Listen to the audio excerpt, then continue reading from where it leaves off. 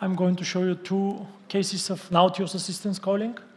This is a new device, like my colleague mentioned. It's a nitinol wire, which is temperature created.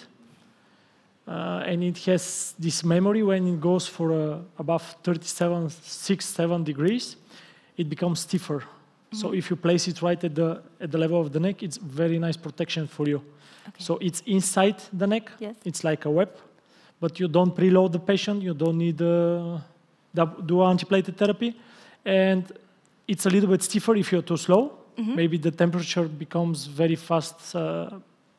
Creates very fast stiff device, but if you place it right at the neck, it's very nice protection during coiling. Okay. We have like first in human experience in our department. We already have like 30 cases. Mm-hmm.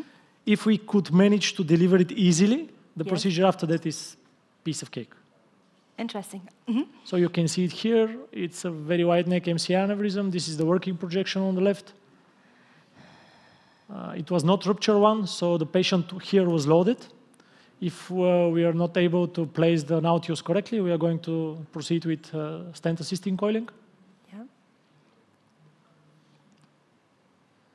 So we here left the whole navigation, sometimes to see the beauty of the biplane.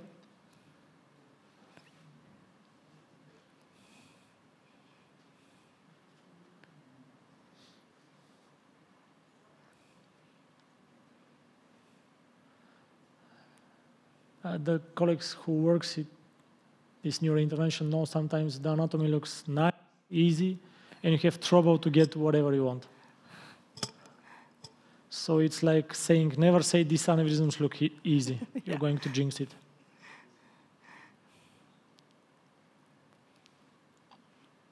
So this is the navigation by Dr. Sirakov. Mm-hmm.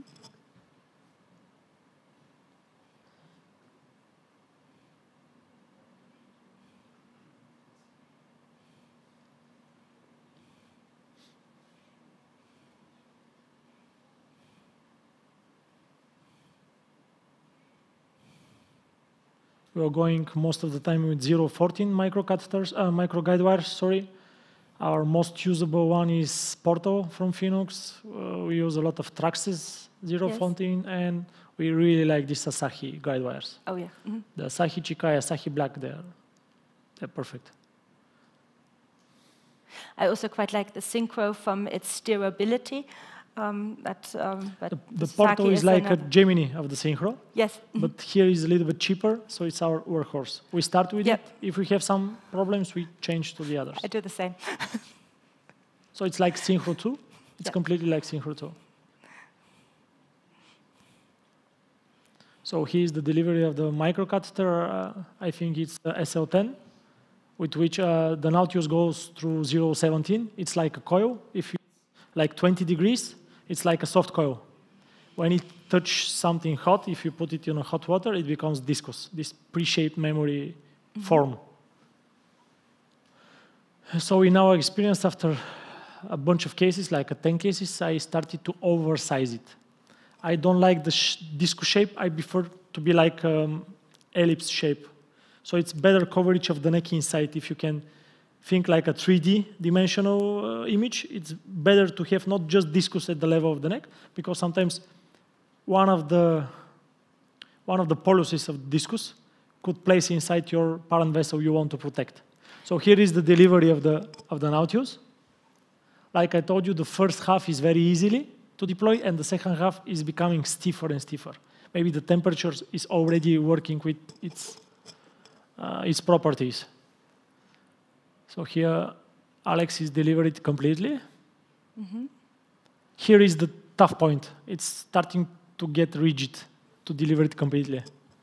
So it's almost out of the microcatheter, and you see it's discus shape when it's go out. Yes. So you place it at the level of the neck to get a good protection.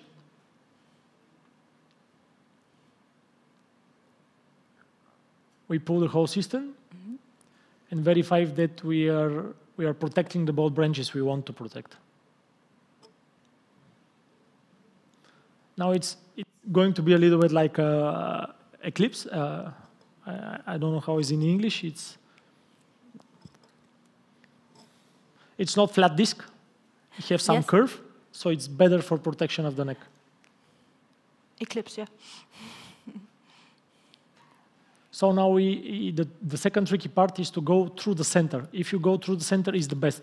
Because if your coiling catheter is through the center, every coil is pushing the device near to the neck and seal it there. So it's very stable. If you go just through some of the struts, your movement of the coiling microcatheter is limited, so sometimes you cannot proceed for very aggressive, very good coil pack density.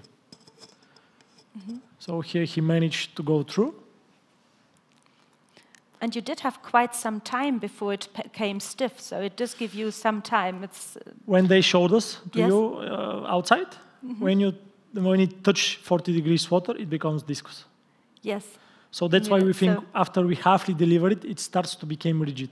yeah, okay. So maybe they will upgrade it in the future. So this is the coiling microcatheter going through the center of the device, and I think the first coil is coming. No. Yes, we have some misdirection between the camera and the coils. So you'll see how good it will hold the coils at the position. It's like the big conus of films. Yes, It's something like that, this bifurcational stand, but there you have a stand body inside the, in this case, in MCA. So you have to put the patient on double antiplated for at least 6 months and leave it for mono 1 year additionally. So for the rupture cases, for elective cases, I think it's very elegant. Maybe beneficial compared to the web device we have to experience. You have to be very good at sizing of the web. We have limited experience of web below around 10 pieces. And the other difficulty for web in Bulgaria that you don't have the sizes with you available. Sometimes you have a procedure. Maybe you think you have the right size, but if you have to order it, you have to wait some time to be here. So this is the control angel after the first coil. You can see the stagnation inside. This discus is creating like flow diversion effect inside the sac. It's very rigid, that's why it's also like stiff. And the other very good feature in our opinion, the reclinization rate for now, at least it's 0. We think there is some additional epithelialization because it's Yes. very close discus. So it's very Okay. easily to epithelize. It's just a Yes. theory. We don't know yet. Because it's not coil. because interestingly, with just coils, Yeah, there is the not. coils With could stent, be- there is. With the web, there has been some reported, so it could very well be, yeah.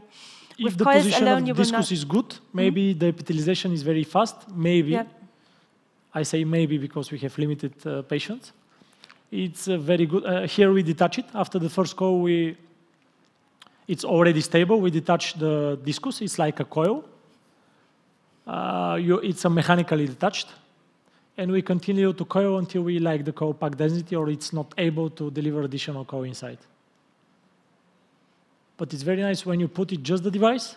You can do a run. You can see stagnation inside the coilers like you put a flow diverter inside the, in front of the aneurysm neck. So we leave here some additional coiling. It's very hard to replace the microcatheter. Sometimes in other situations, we have to go in another portion of the aneurysm to coil the another portion if you left something. Here is extremely difficult. It's very hard. You cannot go again. That's why at the beginning I said if you're in the center at the beginning, it's the best. If you puncture the center of the device. And here you can be very aggressive. See how the tension inside the microcatheter, it jumps all the time. You cannot move it. The nautilus is there.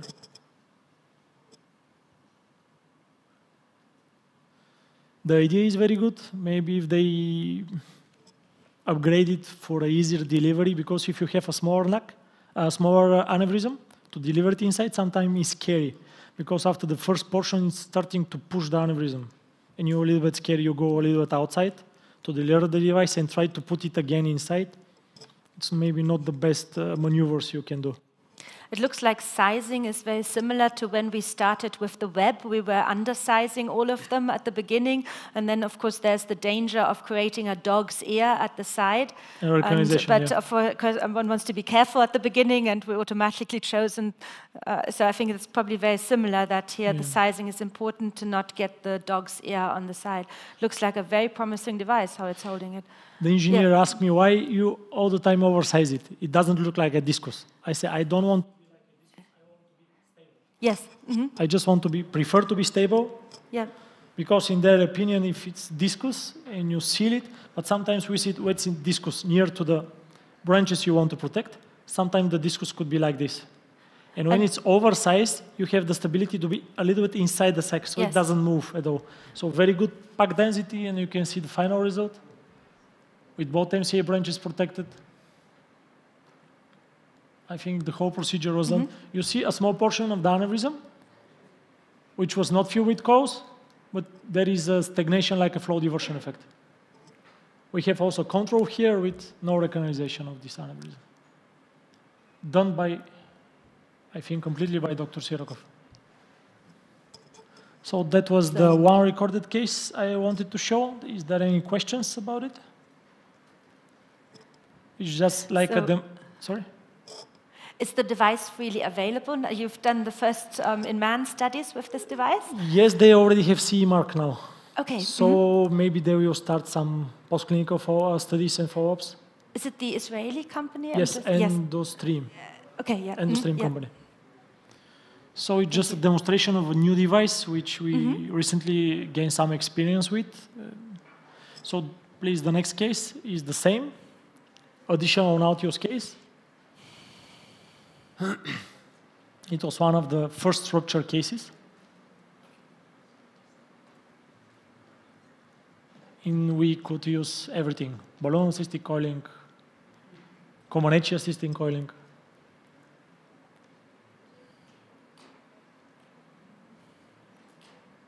So it's a big rupture PCOM on the right side. There is a small one on the left side. The patient was in a relatively good condition, only with ophthalmoplegia. So we decided to put this Nautilus.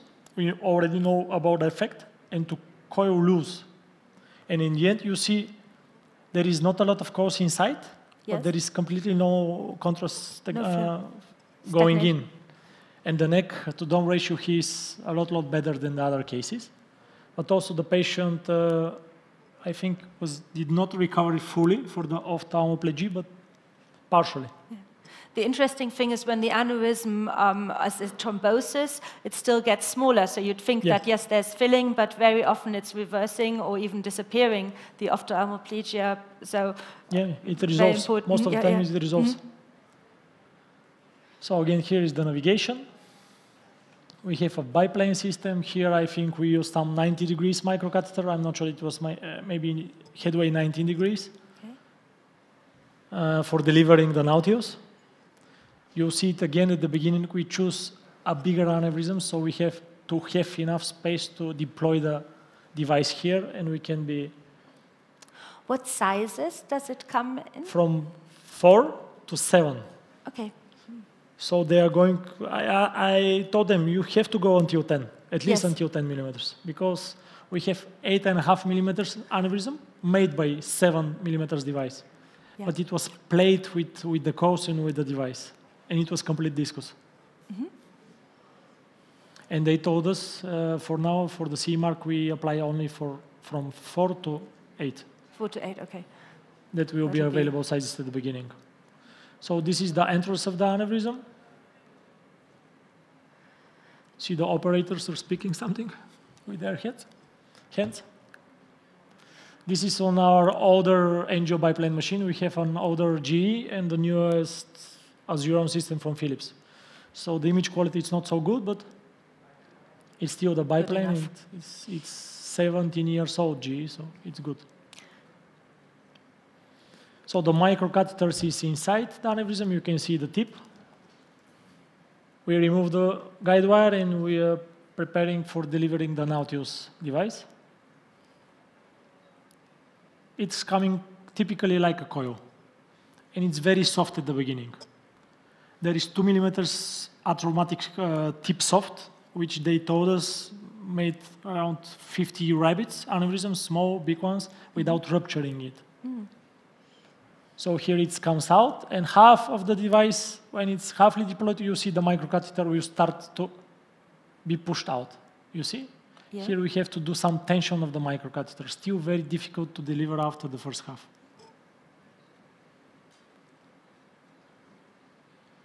Now, if the aneurysm is smaller, you have a concern.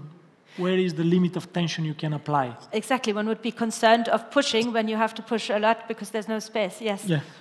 That's why we choose with the bigger aneurysm at the beginning. So the device is completely delivered outside the microcatheter. Now we pull the whole system and to apply it at the neck.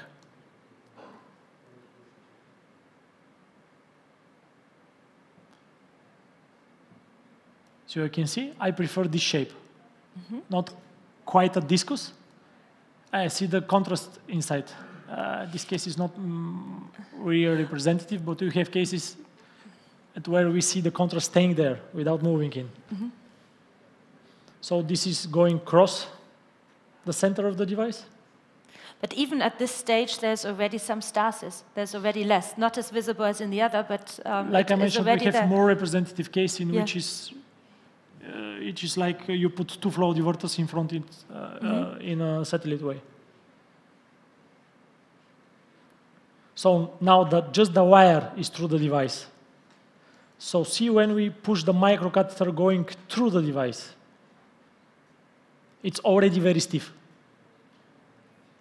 Yeah. So the wire is here in, but the guide wire is still not. So we are pushing the guide wire to go in. You see how we move the device because the tension is too big. So in a small aneurysm, it's that dangerous. would be It's dangerous to do it. And then they asked me, the engineers, what do you prefer, stability or easy delivery? I said it should be a balance. You have to think about it and listen to the physicians which are using it. Maybe there will be 2 generations in the future, soft version and maybe more rigid version.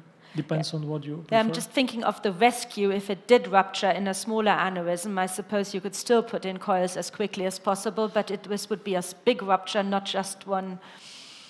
So, That's why we choose this case, I think, to show that the device is still rigid at this version. You see how it jumps when you push it a lot? So here we go through the center, but not in the mainstream of the device, and through some of the loops.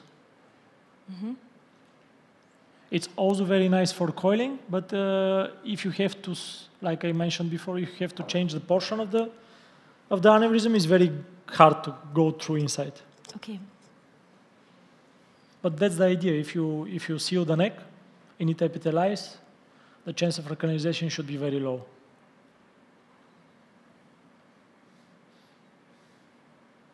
And now we start to coil. They asked me, also the engineers of the company, how many coils you think you spare with this device? I said, not too much. Yeah, the neck is okay, but it's a small coil. If you have to count how many coils we spare, I don't think it's too much. Because one of their advantages, they want to be, oh, we reduce the coil number halfly or something like that. And here you would feel much safer taking a longer coil initially rather than 2 small ones. Yeah. So that's probably one argument one could give them, but if you really save a lot. Not the volume which the device taken, but... From the volume, no, exactly. It's just... And the best advantage, we didn't see any recanalization rate yet. So we do it only in rupture cases. We have just 2 elective cases. Yes. But in my mind, maybe the theory there is no, when we put the patient on hypertension after the first days, we do artificial hypertension, maybe the normal coils are going in to the pulsating of the blood pressure. And this is very stable, it cannot move, but it epithelializes. That's exactly it. So we know that in aneurysms over 1 centimeter, we basically always have coil compaction. Yeah, because even if we see it filled like that, it is maximum like 30%. Even if it looks completely occluded. It's not 100% occluded because the space.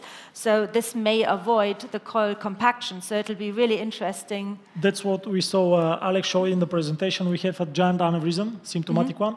Yeah. And we do staging above 20 millimeters. So at the first stage, we coil as much as possible. Yes. In 1 month, we put a flow diverter. Yes. To spare the big thrombosis portion. And here we put an Altius and relatively loose packing, and there is no recanalization in 1 month. Yes. And it's not just the coil compaction, it is usually at the top of the aneurysm as the dome, there's the thrombus. Yeah. Sometimes there's not even the elastica, the membrane around it, it's already dissolved in the aneurysm. The giant aneurysms are only held by the thrombus together from bleeding. So the coils would be pushed into the thrombus, so this should be avoided. Yeah. So, yeah, I think it sounds, do you see, I'm getting excited about the device, I like it. And if you have the idea is good. Like I said, they have to think about the deliverability. Yes. Because at the beginning it was scary how it was pushed. I have to say I would be reluctant still in a small aneurysm, because if it does rupture, the whole aneurysm dome will be gone. It's not like a small perforation that we have with a coil where you can then coil as quickly. We put one device, yes. 4 by 4 millimeters ACOM. We put 4 millimeters device inside, and it was enough. I didn't go through. Okay. But it wasn't the typical shape. It was like a coil. Okay.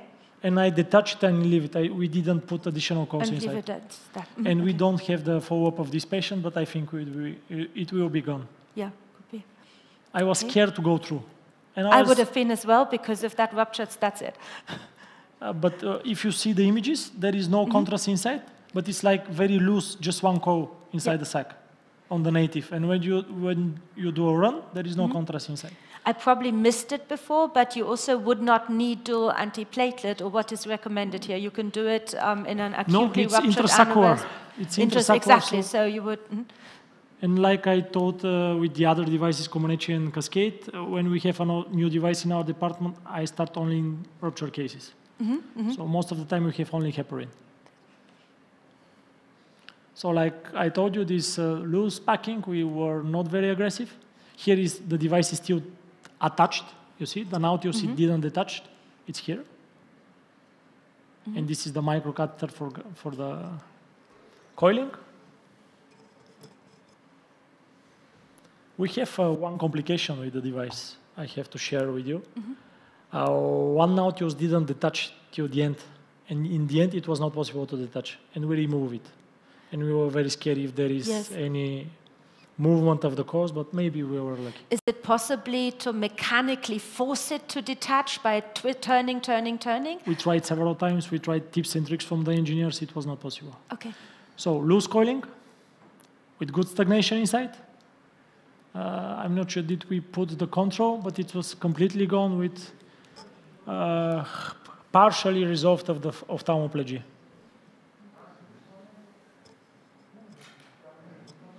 But the protection of the neck is very nice. You have to be aggressive as much as you want. And how does it appear in MR imaging? I don't know yet. It's, we start in May. So the first follow-up we do angio.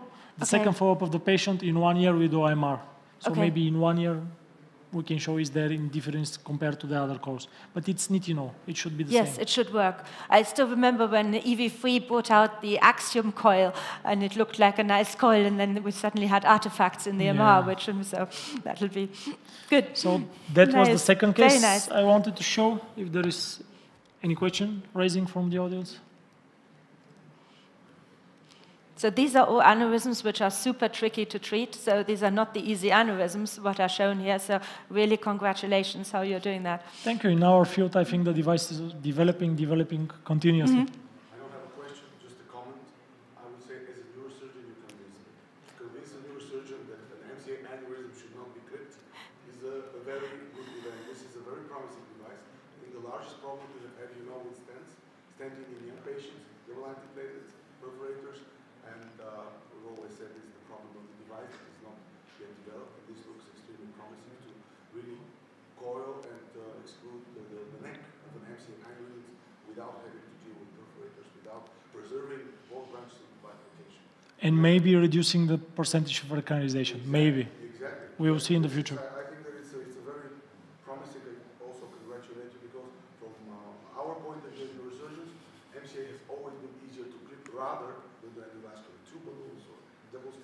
whatever procedure you use, MCA is not an easy endovascular procedure. It's always more complicated than ever. So, thanks for the comment. We have, you know, a strong unit of neurosurgery, and they say the same for the last 2 years. They have like 2 clipped aneurysms with very big hematomas. We need it to be clipped. So they say maybe this is the future.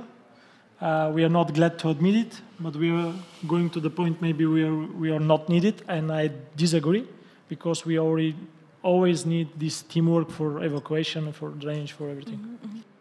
One more question. If there was recanalization, would you be able, so for example, the fear of if on the side something came, you did get a dog's ear that went to the dome, you could go through it a second time?